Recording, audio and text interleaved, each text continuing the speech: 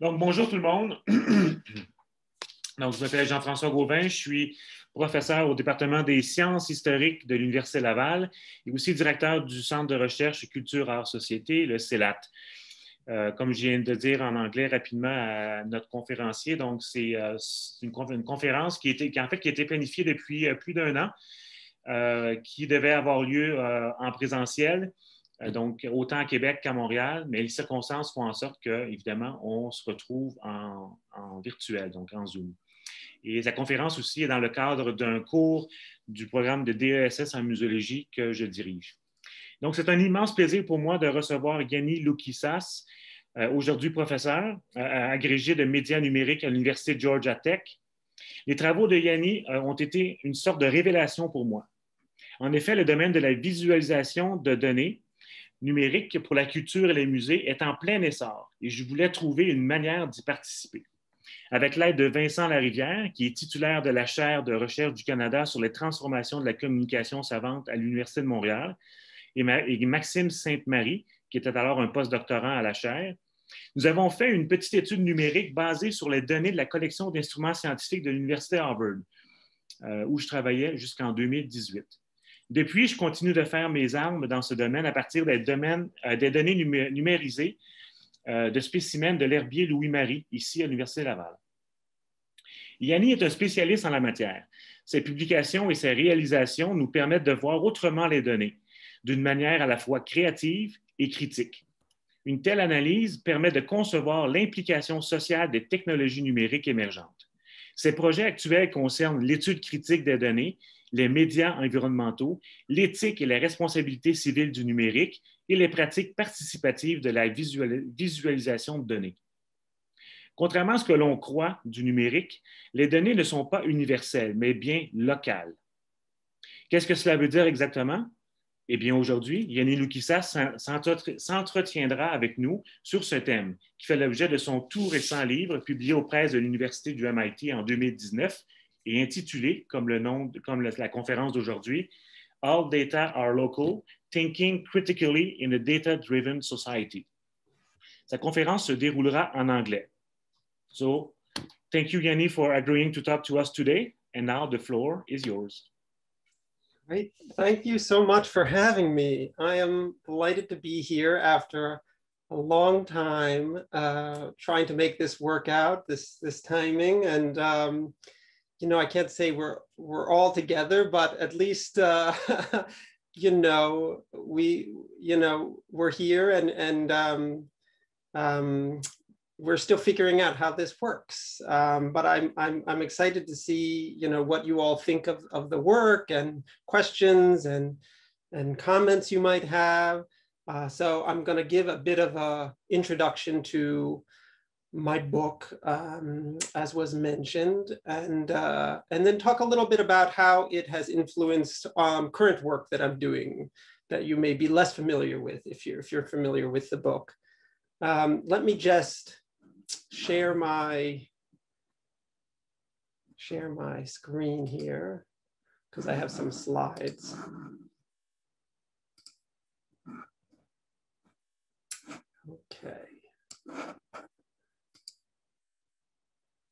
Okay, can people see this? Full screen looks good? Okay, great.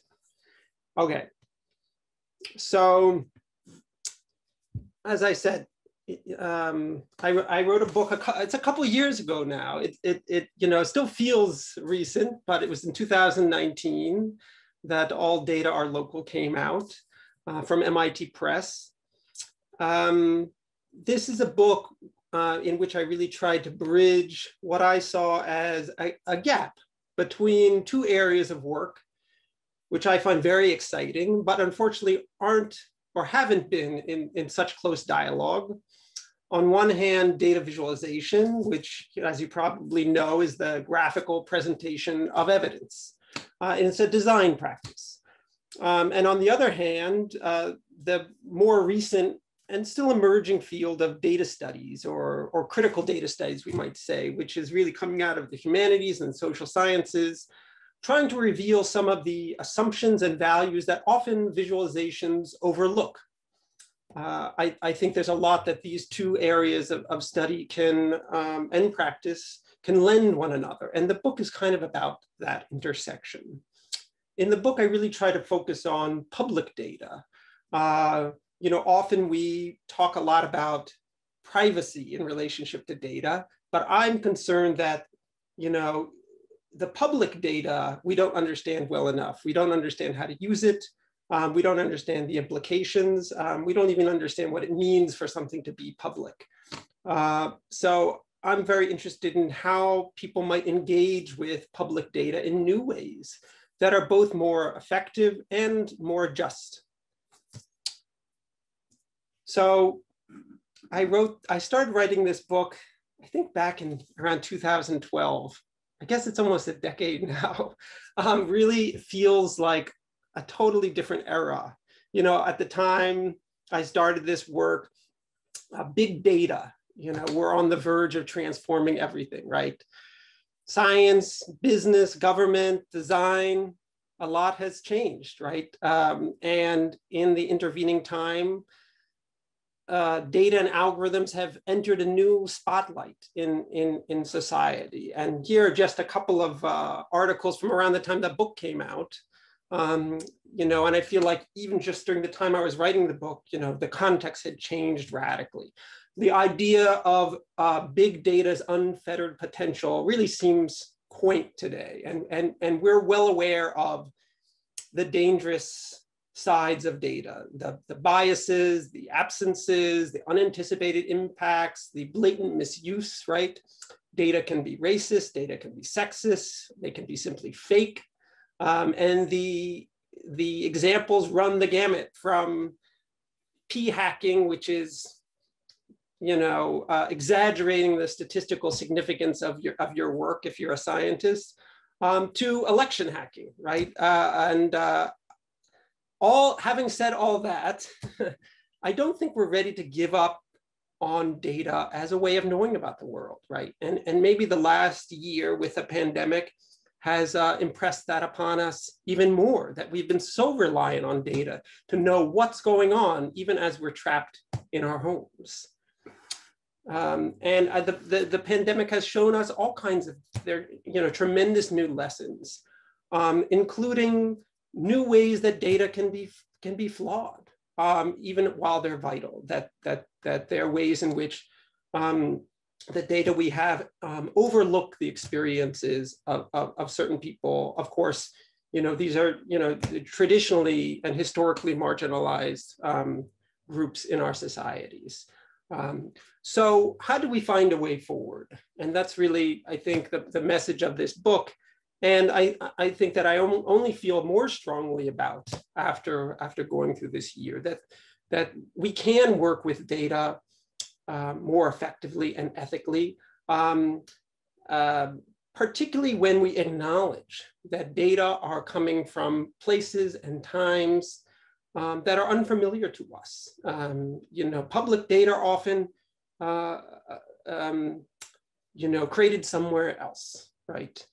They're not created by us. So I think the way forward really comes from actually a long history of work that's been pointing in this direction, from STS, which stands for Science and Technology Studies, from feminist and post-colonial critiques of objectivity, from people like Sandra Harding, Donna Haraway, more recently Anita Chen, or maybe you've gotten the new data feminism book from Lauren Klein and Catherine D'Ignazio that's become very popular.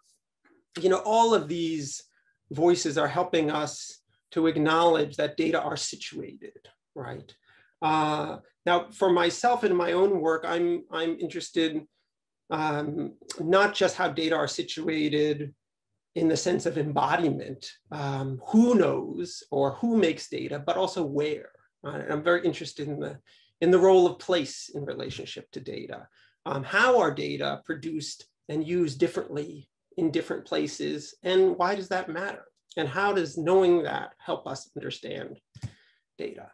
Of course, my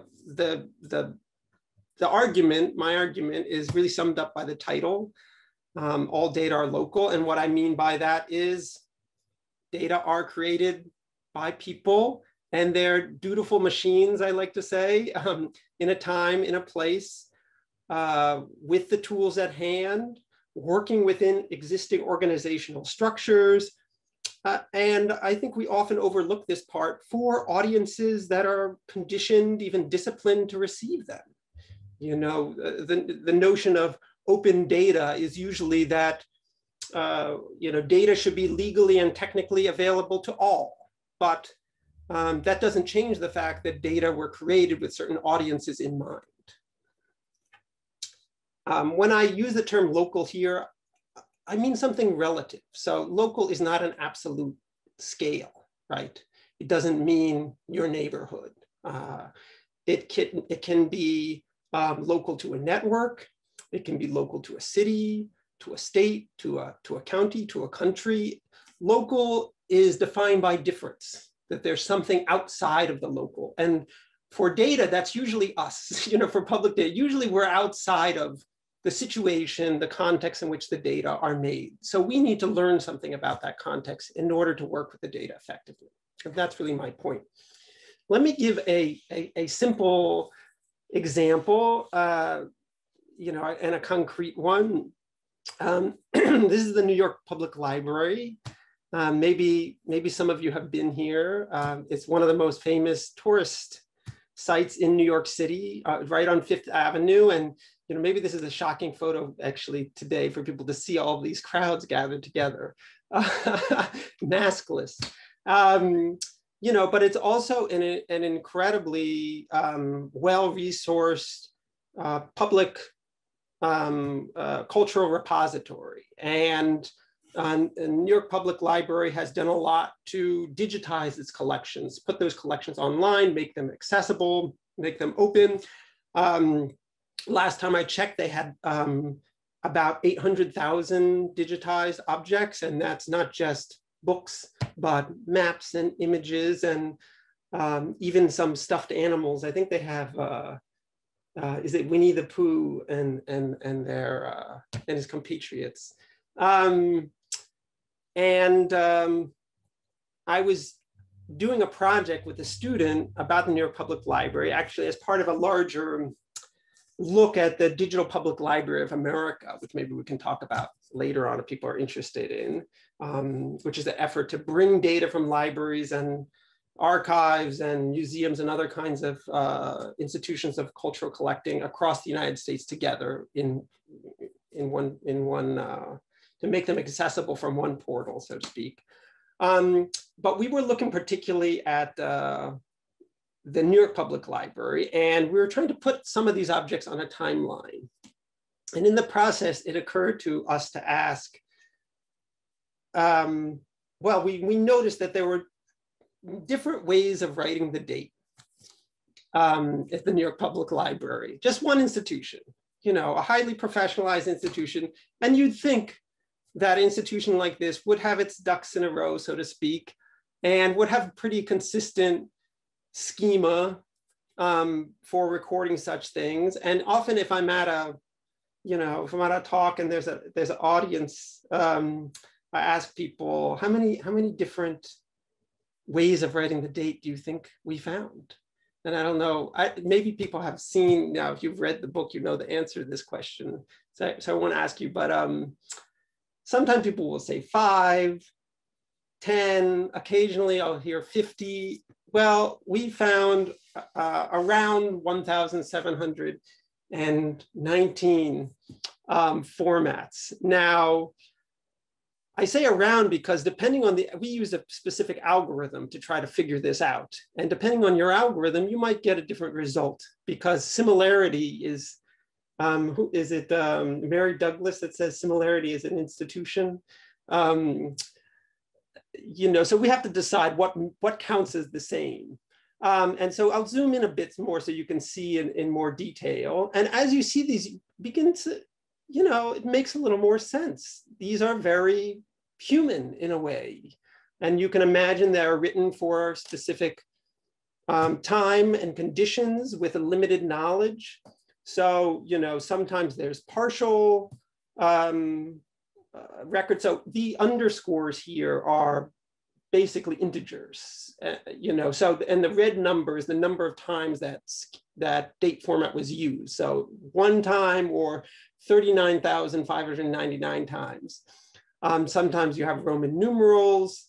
Sometimes you have the name of the printer. Sometimes you only know the year, or maybe you know kind of approximately the decade. So you immediately see that this is a kind of rich, vibrant, a collection of information. And what data visualization designers usually do in a circumstance like this is they try to clean the data, which means finding some common denominator, some way to reduce all of these examples to one format. So we can let's say, line these all up on a timeline conveniently. And anything that doesn't fit, we'll have to throw it out, right? And you can see how you would lose a lot of information here. And I think, looking at this and thinking about the language around it, cleaning data, it recalls for me the work of Mary Douglas again, and her book, Purity and Danger. I don't know if people are familiar with Douglas, who was an anthropologist, who wrote a lot about dirt. And if we think of these kind of non-conforming formats as data dirt, what does that mean? And for Douglas, dirt was not an objective category. It's more of a rhetorical one. Dirt was just matter out of place, Douglas called it, right? So imagine you're outside and, or imagine, maybe this is a simpler example. Imagine you're eating lunch and you have a sandwich that has some sauce on it. That sauce is not dirt, but if it drips on your shirt right before a big presentation, your shirt's dirty, right? So it's not the sauce itself that's dirty, but it's where it is. It's out of place. So we might, when we look at these kinds of artifacts, I like to call them, we could think about them as data out of place. We don't understand the context in which they were useful, in which they were meaningful, and we're trying to use them differently in a new place at a new time, and they're inconvenient for us. So, I think this brings me to, one of the main points of the book, which is that we need to move beyond thinking, talking about and working with data sets.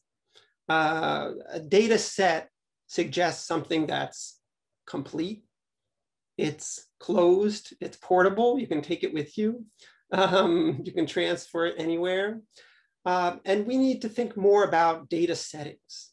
Data are really entangled with places and times and organizations and people.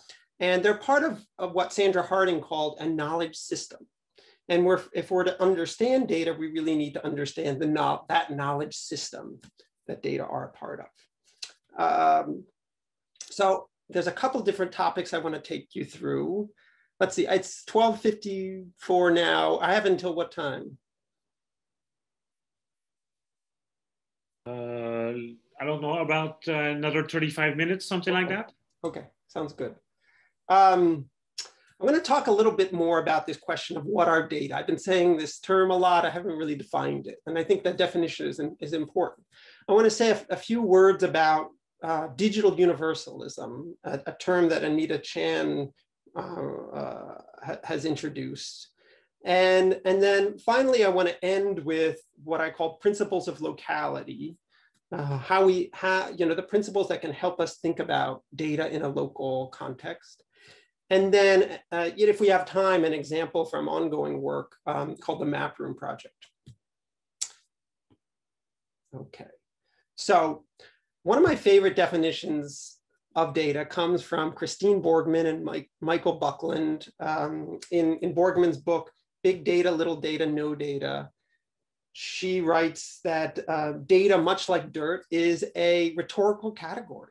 and doesn't really have a lot of essential properties. And I'm very interested in this question of what people claim is data. And Christine Borgman sums this up by saying, well, data are more or less alleged evidence.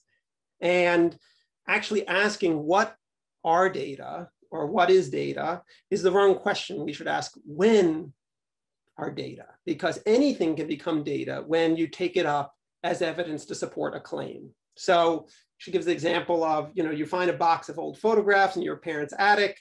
That's not inherently data, but if you start making claims about those photographs, what they say about your family, the sartorial trends of the day, the mechanics of the cameras used to make them, then they become data, right?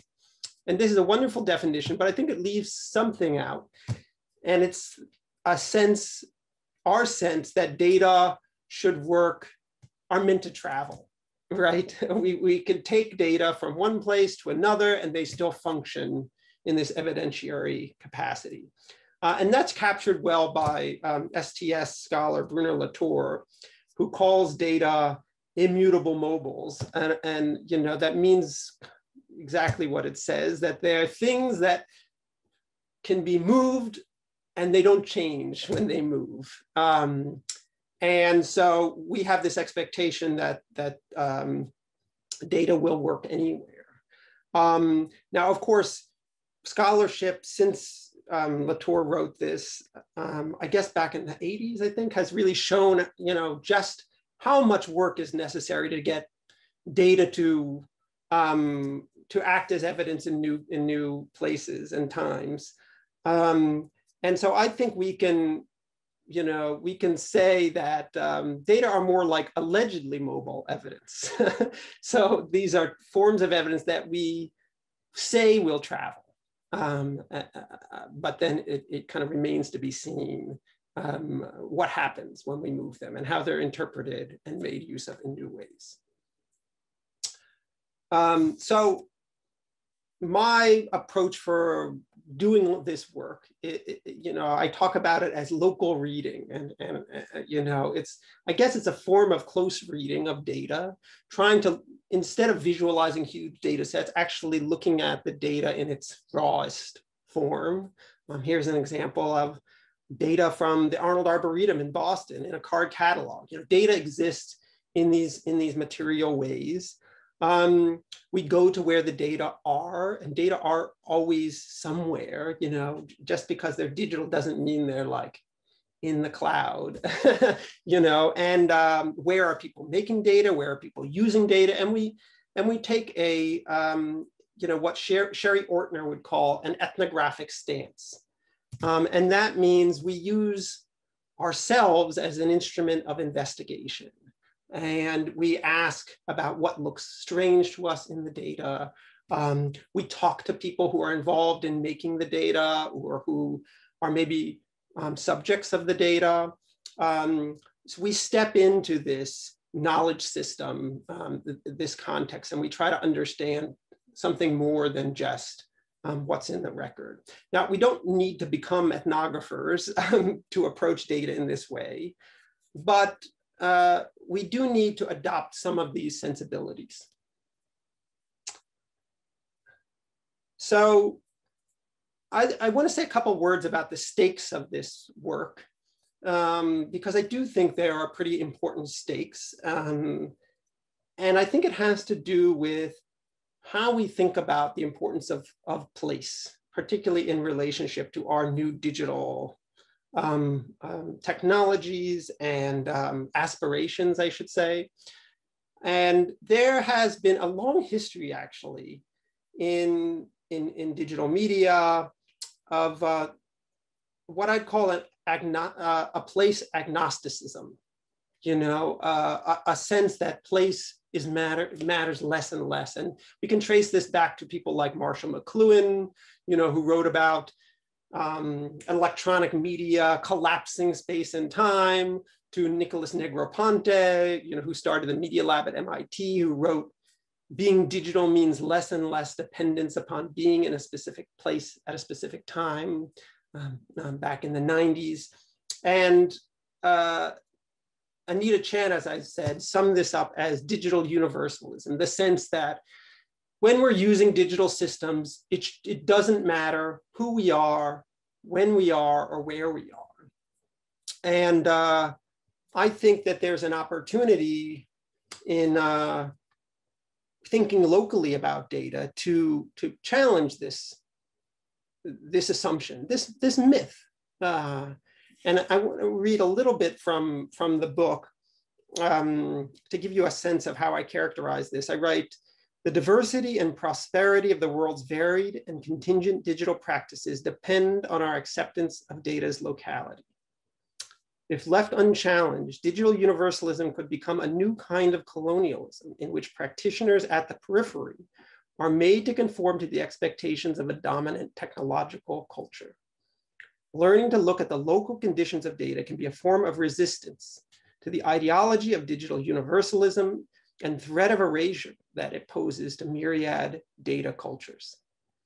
The ways in which, this universalist stance kind of expects us to conform to certain ways of making data, treating data, thinking about the relationship between data and people and data and places.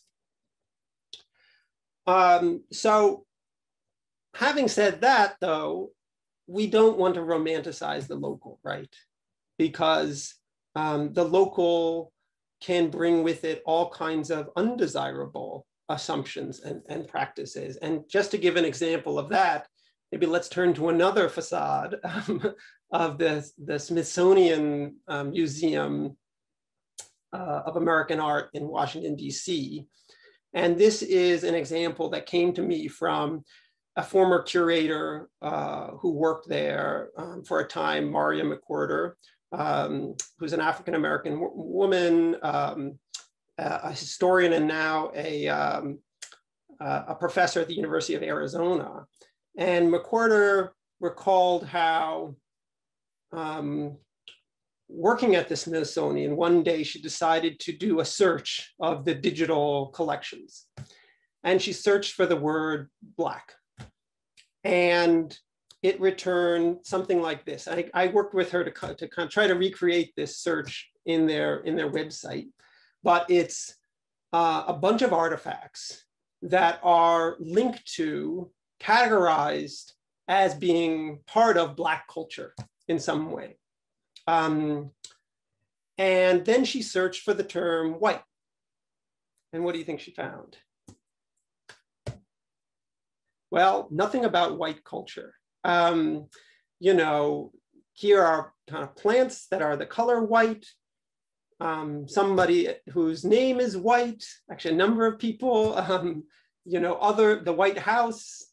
So in this search, McWhorter found that, saw actually what was absent here. So that, what this reveals is that as an institution, Smithsonian tracks Black culture as a category, but doesn't track whiteness. And that signified to her that whiteness is the default. It's the default category, the default cultural category against which other categories have to be differentiated. And that is a kind of absence in the archive that we have to take note of, and that we can only see through this comparison, right? So this is something beyond what we call bias, right? It's really how data are shaped by invisible values and assumptions, that there's actually an implicit ideology of white supremacy going on here that we otherwise wouldn't see if we weren't to have this comparative analysis. And I think it's something that, when I first started working on this book and toying with this term local, I was reading a lot of Clifford Geertz, the anthropologist, and he has a whole book on local knowledge. And he says you can actually only understand one locality by comparing it to another one. You can't understand it in relationship to some imagined universal. And actually, this is something I do with my students all the time, that I ask them, we start working with a data source and I say, why don't you find how similar data are collected elsewhere? And once they do that, then the particularities of the original source just kind of appear to them. They start to realize, oh, there are certain choices being made here. And I think it's a very important thing to do, to kind of approach data in a comparative way. So, you know, these examples are just to kind of set up, you know, hopefully a conversation about the book. Hopefully we'll have time for questions and so forth. The book covers a lot more ground. These are the chapters of the book, and they embody these 6 principles that I described as principles of locality at the beginning of the talk. We talked about how all data are local. The second one is data have complex attachments to place. And there's a whole chapter that explores one particular place called the Arnold Arboretum, which has been collecting trees, vines, and shrubs in Boston for, I guess, almost 150 years now. And how is that place, how are data about that place? How are they in that place? What does it mean for data to be from that place? How are they generative of the place?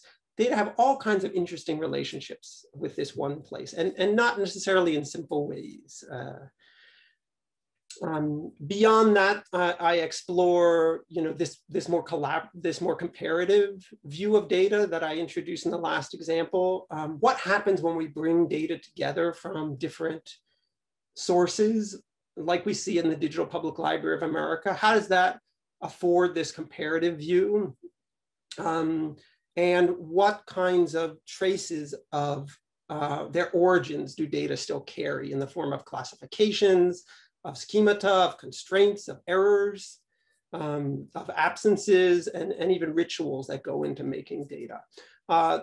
The next 2 are really about the broader implications. You know, if we understand data as local, how does that matter for thinking about algorithms and for thinking about the interfaces through which we encounter data? And then finally, the last principle is kind of summative, the notion that data are indexes to local knowledge. And I often give this analogy to say, well, you know, if you have a book like this one and you flip to the end, if I can find it, you know, you have an index, and that index is kind of like a data set. It's incredibly useful. And on its own, it tells you a lot about what's in the book, and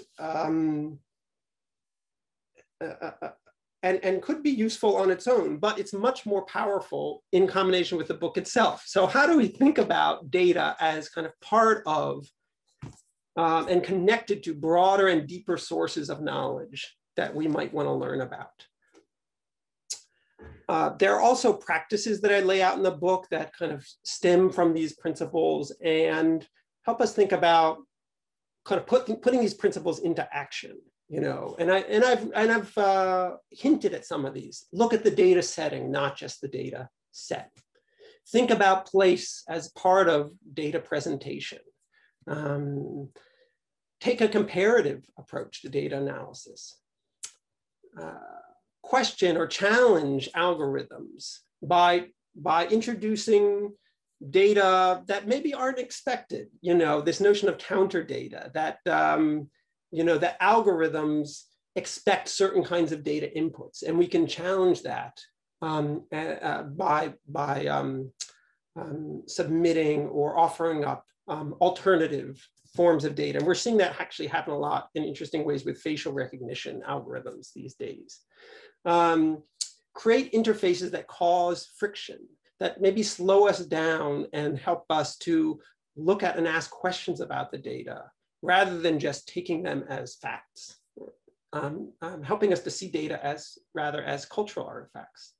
And then finally, use data to build relationships, right? The data, having more data isn't an endpoint in and of itself. And how do we use the data to connect to other people and places and times? If we have time, I'd like to talk quickly about a little project called the Map Room, which is a collaboration with data artist Jer Thorpe. And this is a project that I think it tries to embody some of the ideas in the book. This is, it's meant to be, it's a project that's about creating collaborative spaces for drawing maps about the places you live, right? And it works through a combination of using existing data sources and combining that with your own local knowledge. And so here you can see a bit of how it functions. These are some of my students in a version of the Map Room that we created at Georgia Tech, drawing part of Atlanta. And the way it works is there's an overhead projector and it illuminates a, you can control it through an iPad where you identify the part of the city that you want to map. And then it projects this street grid onto paper. And then you can trace that street grid and add all kinds of stories onto there, maybe kind of where you live or your route to school or work, places you like to go or don't like to go. And then you can turn on any data layers you want that you've kind of brought into the system and see your lived experience in relationship to those data. So there might be demographic data, there might be environmental data. And we've been using this with lots of different folks in different contexts. On the left is an image of Mildred McLean, who's an environmental justice activist in Savannah, Georgia. And we've been working with her on rethinking what resilience means for coastal communities, marginalized, historically marginalized, low-income coastal communities in Georgia who are facing rising sea levels, but also other kinds of environmental threats, including air and soil pollution from industries along the coast. And then, of course, most recently, the pandemic. And then on the right is an image from a version of the Map Room we did with some planners and designers in Atlanta who are concerned with the future of public space in the city. And you can also see from these images kind of how radically accessible this system is, that anyone can just pick up a marker and start to draw. And so you have like I don't know, 7 or 8 year old kid on the right-hand side. But also, you know, older people who don't necessarily have a lot of experience using computers. Using the system doesn't really feel like using a computer. And it kind of really opens up new ways of working with data. Here's the version in the lab at Georgia Tech. There's a projector hung from a rail overhead and it moves back and forth. And so that allows us to create these incredibly long maps. These are 16-foot long maps.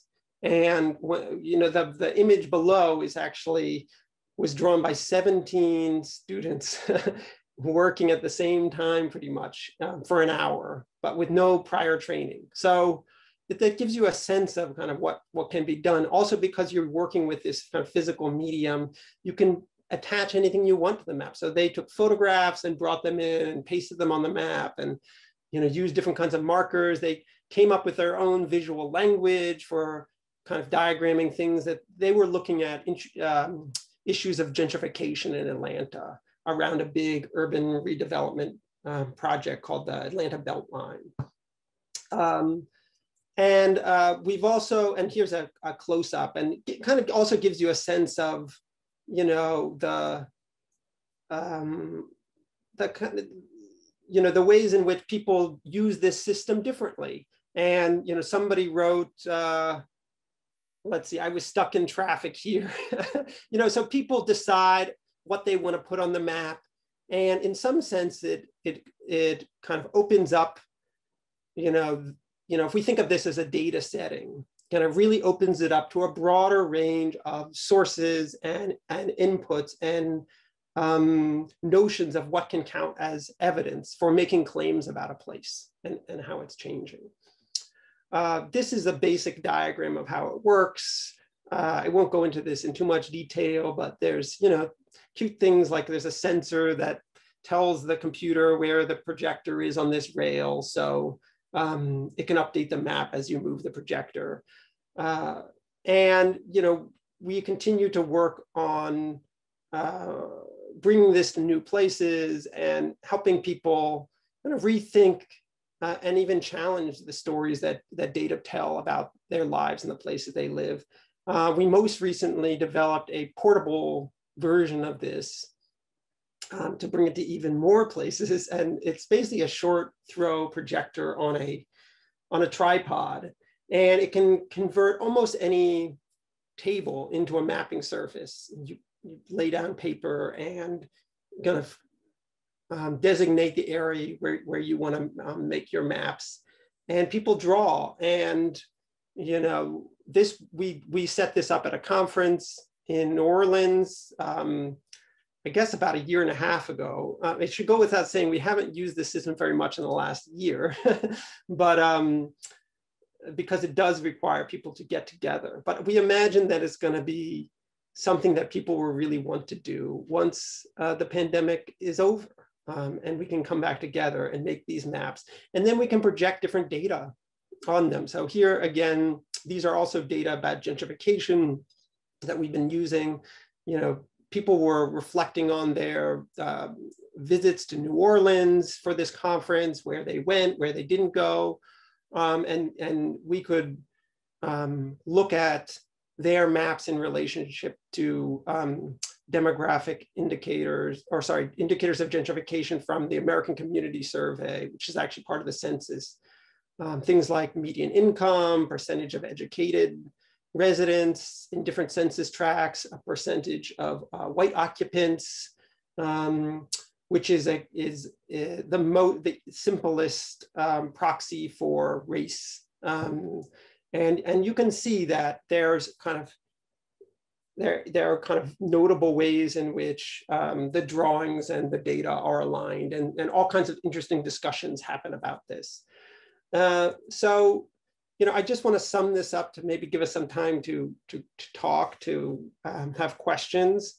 I think, you know, we're often told to think globally, act locally, but I think thinking locally can be a form of thinking critically, and to open up questions about how data are created, but also, as you can see in the map room example, how they are manifest, how they're made sense of in particular places, using particular tools, in particular social settings, with, you know, that really matter to the way that the data kind of manifests as evidence and the kinds of claims they're used to support.